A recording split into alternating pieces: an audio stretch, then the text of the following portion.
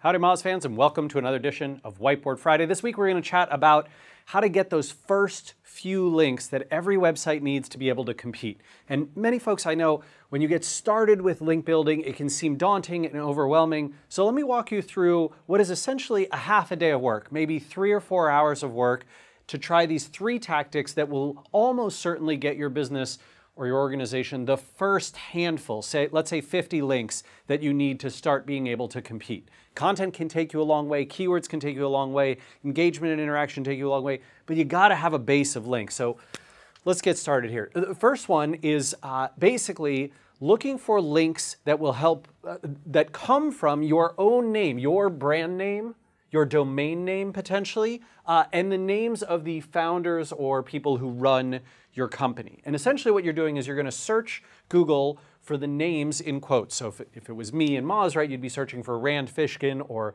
Moz.com in quotes, not the domain name in the URL field, right? But in the Google search bar, I'd be searching for Moz.com in quotes, or Moz plus SEO. Moz also has other meanings, including the singer Morrissey, which makes for, confusing types of things. If you have that, you'll need to use your brand name plus some sort of signifier or identifier. It's very rare that Morrissey gets mentioned along with search engine optimization. It's very often that Moz gets mentioned along with SEO, and so I can combine those to search for them. So any of these searches will result in a big list of tons of Google results, and then I'm gonna manually check the top, let's say 50 to 100 results. And I'm trying to confirm 3 things. One, that they link to the right place. And if they don't, right, if there are mentions of Rand Fishkin that don't link to Moz, we should fix that, right? We're going to contact those people. If you can control the anchor text and where the link location points, you can update it. For example, I can go to my LinkedIn. My LinkedIn has a link to Moz. I can update that, right? If I were at a different company, or if Moz's domain name changed, for example, when it did change from SEO Moz to just Moz. And if it's missing or wrong, I find the right people, I email them, and I fix it. And as a result, I should have something like this.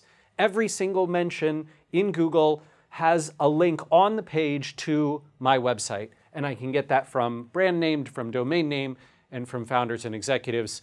That's a lot of great links. Second, sites that list your competition. So this is essentially saying we're going to identify your top 5 or 10 most visible on the web competitors. And this is a process that you can go through on your own to identify, well, these are the 5 or 10 that we see on the web very frequently for searches, that we wish we competed for, or we see them mentioned in the press a ton, whatever it is.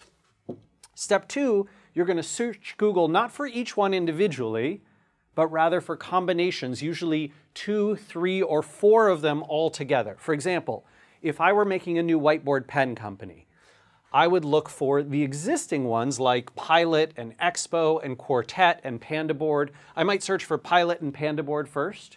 Then I might search for Pilot and Expo.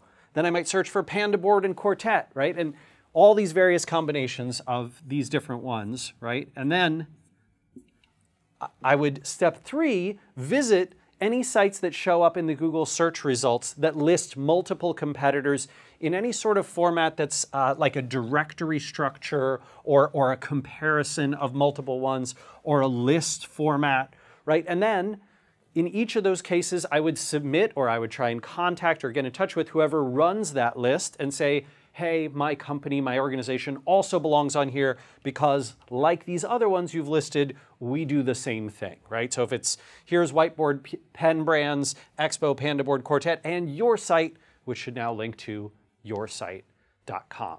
This is a little more challenging. You won't have as high a hit rate as you will with your own brand names, but again, great way to expand your link portfolio. You can usually almost always get, 20, 30 different sites that are listing people in your field and get on those lists.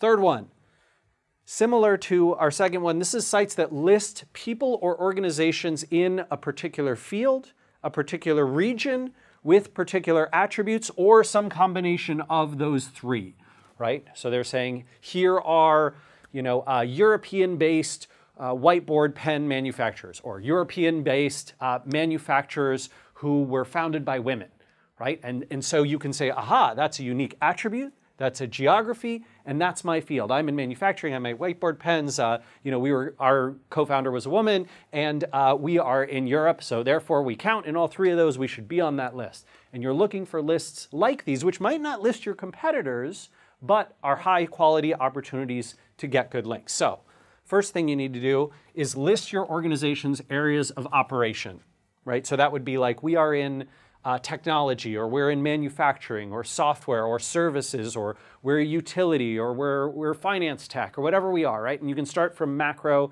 and go down to micro at each of those levels. Then you're going to list your geography in the same format from macro to micro. You want to go, as broad as continent, for example, Europe, right? Down to country, region, county, city, even neighborhood. There are websites that lists, oh, well, these are startups that are based in, Ballard, Seattle, Washington, in the United States, in North America. So you go, okay, I can fit in there.